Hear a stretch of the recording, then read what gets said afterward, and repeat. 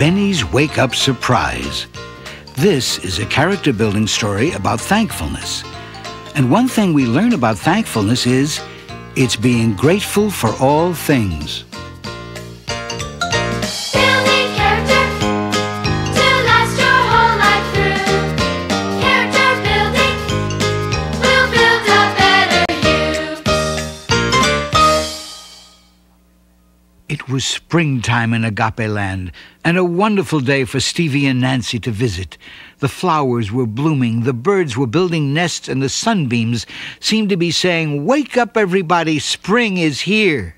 Stevie and Nancy were walking barefoot in Bristly Brook when they heard some familiar voices.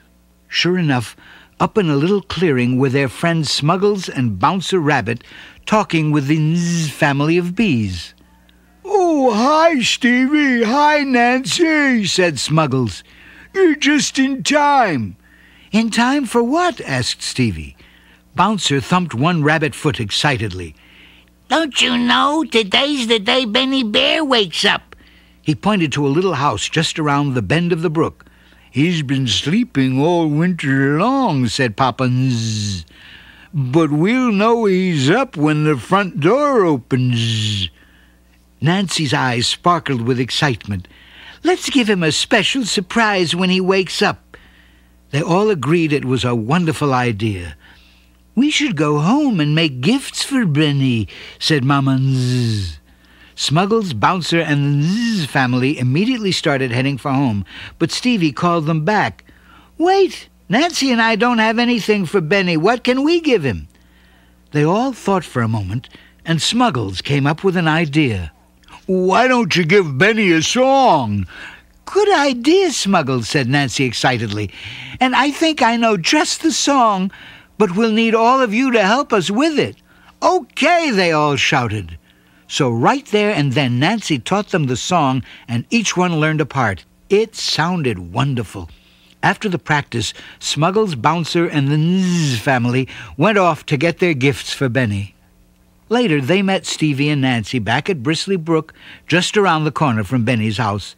Everyone was excited about surprising their favorite bear friend with gifts and a great wake-up song. "Benny is awake now," reported Papa Nz. "We saw his window open as we flew by." "Oh, good," said Stevie. "Let's take turns surprising Benny with our gifts. Papa Nz, why don't you and your family visit Benny first, then after you, Bouncer, and then Smuggles. To top it off, we'll all go together and sing our new song." The Nz family buzzed over to Benny's window and all together said, "Surprise!" Benny looked out and rubbed his eyes. He was still a little groggy and more than a little grumpy. "We're so happy to see you," said Mama Nz. "We brought you some honey-toasted cookies." "Yuck," he said, taking a little bite. "These aren't sweet enough for me." With that, he closed the curtains and lay back down on his bed. "Benny wasn't very nice," whispered Baby Nz as the bees buzzed off.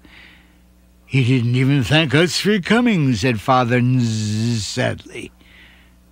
Then Bouncer went and knocked on Benny's open door. "Hey, Benny," he shouted, "I made a surprise for you." Benny got up and came to the door, yawning and stretching. Bouncer greeted him with a smile. "It's a 14-carat necklace," he said, handing his gift to Benny. "You can even eat the carrots when you get hungry." Benny yawned again. "I would never wear this," he said. "A necklace would look silly on a bear." Bouncer waited. He thought Benny would at least thank him for visiting, but the little bear just shut his eyes and closed his door. Bouncer walked back to Stevie and Nancy with both ears drooping to the ground. Next, Smuggles brought his gift. "Benny, I want to give you my most special bone," he said. "It's my trombone." "Oh," said Benny. And that's all he said. Not even a "it's nice" or "thank you for coming by," just "oh." Smuggles sadly returned to his friends outside of Benny's house. They were all feeling quite sad. "Benny will love our song," said Nancy, trying to cheer everyone up. "Let's practice it one more time and then sing it to him."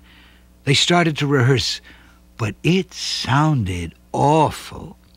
"What happened?" said Nancy. "It sounded good earlier." They tried once again, but all they could make were flat and sour notes. Benny Bear heard the singing through his window. "What is that awful noise?" he said. He decided to find out. He put on his slippers, opened his door, and walked out into the sunshine. Quietly he tiptoed through the bushes along the side of Bristly Brook until he came to the bend. Then he heard the sour-sounding music again. He hid behind a bush and listened. Smuggles, Bouncer, and the Zzz family explained to Stevie and Nancy that they were too upset to sing or play music. They said their friend Benny didn't like their gifts and never even thanked them for trying to surprise him. Benny sat behind the bush thinking. He realized how ungrateful he'd been and how he'd disappointed his friends. He got up and walked around the bend of the brook. "Hi," he said somewhat shyly. "Oh, it's Benny," said Stevie. "I heard you out here," said Benny. "I'm sorry that I made all of you sad. Your gifts were very nice, and you really did surprise me."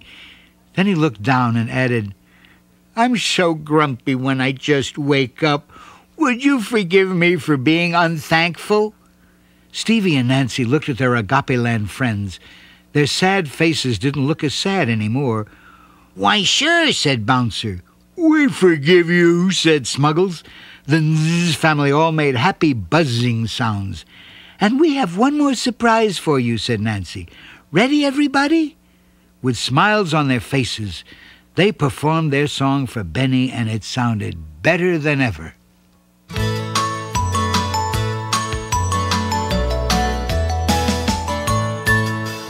If you have a thankful heart, thankful for everything, then you'll know the happiness a thankful heart can bring.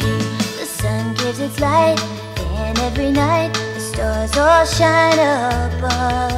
The wind sings songs, the rain fills our cup, so many gifts of love. If you have a thankful heart, thankful for everything, then you'll know the happiness a thankful heart can bring. You may have a little, you may have much, maybe you don't have a lot, but you are rich if you will be thankful for all you've got. If you have a thankful heart, thankful for everything, then you'll know the happiness a thankful heart can bring. Sometimes you win, sometimes you lose, but even if you feel bad, you'll find a treasure if you remember all of the blessings you've had. If you have a thankful heart, thankful for everything, then you'll know the happiness a thankful heart can bring. If you have a thankful heart, thankful for everything, then you'll know the happiness a thankful heart can bring.